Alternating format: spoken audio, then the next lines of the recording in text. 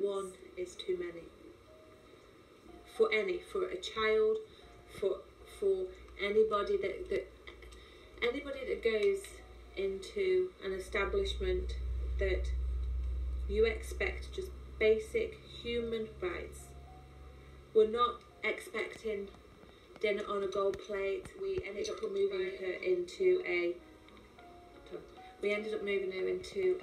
nursing home and it's still a regret to this day that I didn't do anything. And it suggests that 1 in 6 care homes are risking closure because they're pushed to the brink. So CQE feel, although homes desperately need this ecosystem in place, it'll be even less viable if they're taking on extra expenses because they're already pushed to the brink.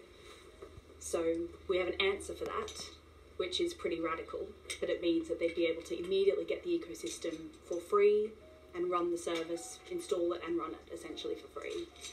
The process could be triggered by residents' family members, contributing as little as just £1.89 per week, and that goes to the home that they nominate, or even the first step to a solution, as you say. Sounds amazing.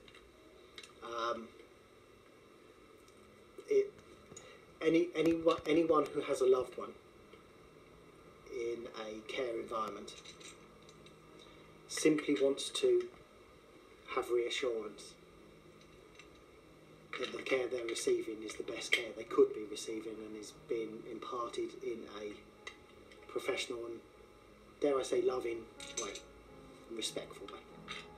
The abuse that is taking place in the care sector is probably being undertaken by a vast minority of carers. So if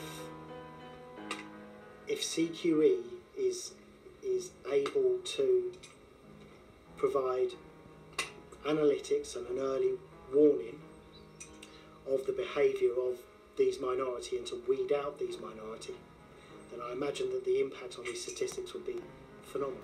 So I think that 2 other impacts that this might have is, first of all, increasing the well-being, the motivation of the wider team of carers, which can only then downstream provide even better care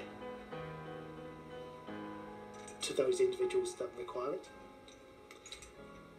and can free up management to think more about what positive interventions that they can make in their immediate ecosystem rather than firefighting the few cases. Yeah, I honestly, Dan, Rachel, thank you so much for your eloquence and your honesty and just sharing with us today. It's been a real pleasure and privilege, and thank you so much.